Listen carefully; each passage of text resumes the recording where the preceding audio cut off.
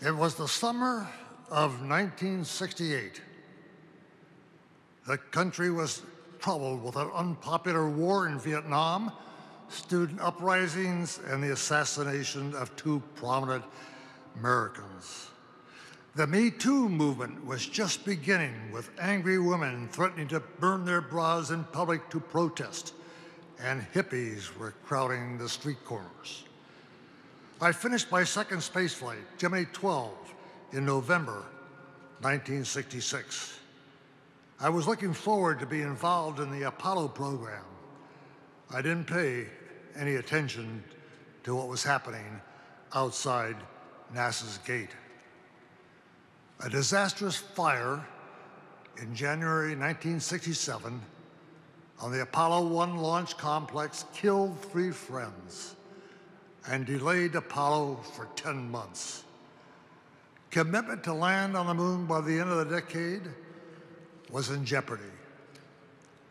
My next assignment was Apollo 8, an Earth orbital flight scheduled for December 1968 to check out the newly developed lunar module. My companions were Frank Borman and Bill Anders. I flew with Borman on Gemini 7. Anders was a rookie assigned to the lunar pilot position, and this mission would give him experience with the lunar module for a possible later lunar flight. 2 incidents occurred in the summer of '68 that changed our mission and the history of Apollo. Grumman Aircraft Company, the maker of the lunar module, informed NASA that a lunar module would not be ready for delivery before '69. And suddenly, Apollo 8 did not have a mission. Next, we received intelligence from the Russians planning to launch a manned circumlunar flight in December 1968. They were serious. They flew the unmanned Zond 5 spacecraft around the moon in September, followed by Zond 6 in November.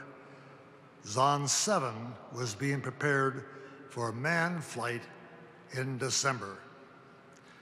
It was George Low, manager of the Apollo program, who had the brilliant idea.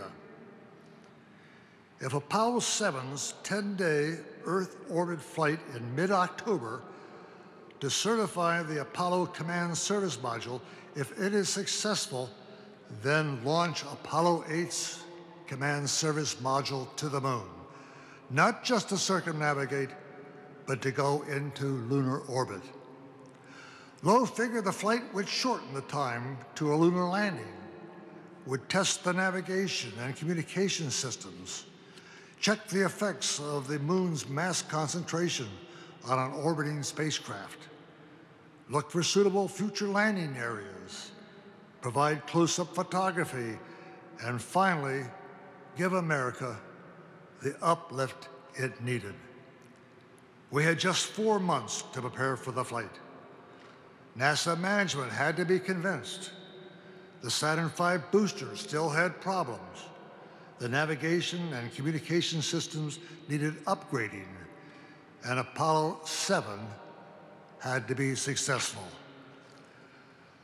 To Borman, the change in the mission answered his dream to beat the Russians to the moon. He had no interest in exploration. Anders at first was disappointed not to test the lunar module, a step towards a lunar landing flight. I was delighted. To me, this would be a mini Lewis and Clark expedition, exploring new territory on the moon's far side. It all came together on the early morning of December 21st, 1968. Crossing the bridge from the launch tower to the spacecraft, I saw 360 feet below the lights of the press vehicles driving into the press site. Suddenly, I realized I'm actually going to the moon. All that navigational training I had was for real. At 7:21, Apollo 8 started its journey. There had been no sign of a Russian launch. Our third stage booster put us on a long elliptical orbit with its apogee intercepting the moon in 3 days. We entered lunar orbit on the dark side, the moon nowhere to be seen. As we continued to orbit, shards of sunlight started to illuminate the peaks of craters just 60 miles below. Finally, the far side was bathed in sunlight, and we stared in silence as the ancient far side craters slowly passed underneath. I was observing alive that part of the moon that had been hidden from man for millions of years. Then looking up, I saw it, the Earth, a blue and white ball, just above the lunar horizon, 240,000 miles away. I thought, my world is only as far as the eye can see. In the country, mountains, hills, or a grove of trees can restrict my world. In cities, tall buildings define my world. And in this cathedral, my world exists within these walls. But seeing the Earth at 240,000 miles, my world suddenly expanded to infinity. I put my thumb up to the window and completely hid the Earth. Just think, over 3 billion people, mountains, oceans, deserts, everything I ever knew was behind my thumb. As I observed the Earth, I realized my home was a small planet, one of 9 in the solar system. It is just a mere speck in our Milky Way galaxy and lost to oblivion in the universe.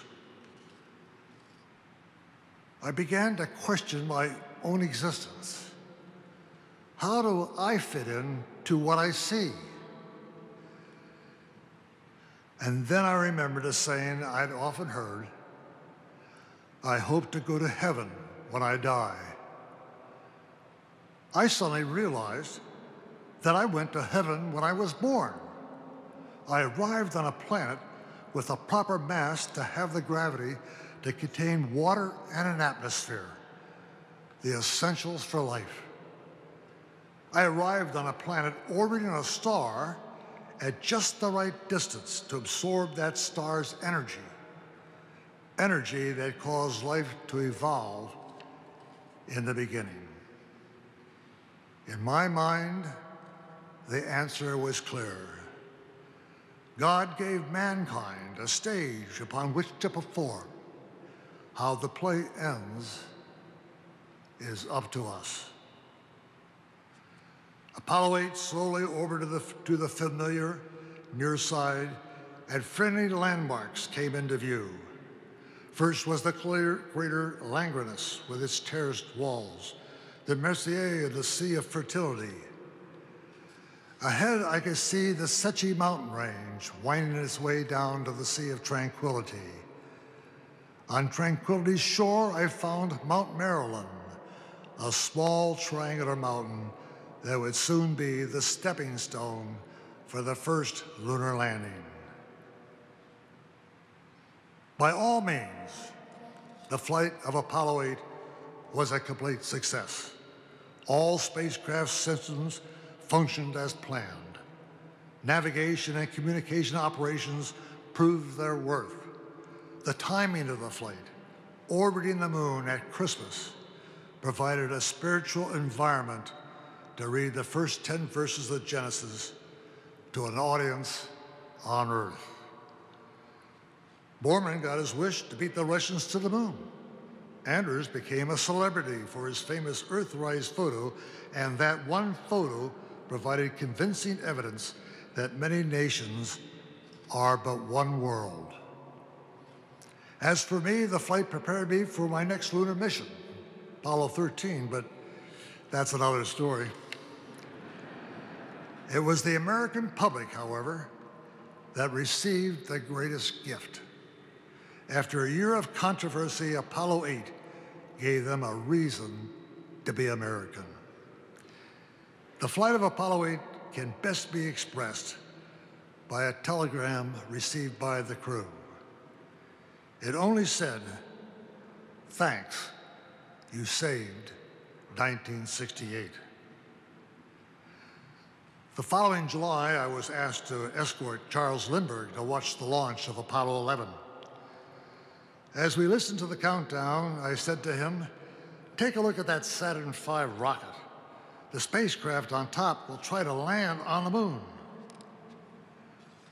But I could tell he was in deep thought, his mind elsewhere. I suspected he was thinking of his own voyage, that perilous 34-hour overwater flight from New York to Paris. Suddenly he answered, "Apollo 11 will be quite an accomplishment. But your flight, Apollo 8, that initial 240,000-mile voyage from the Earth to the moon, that's the flight I will remember."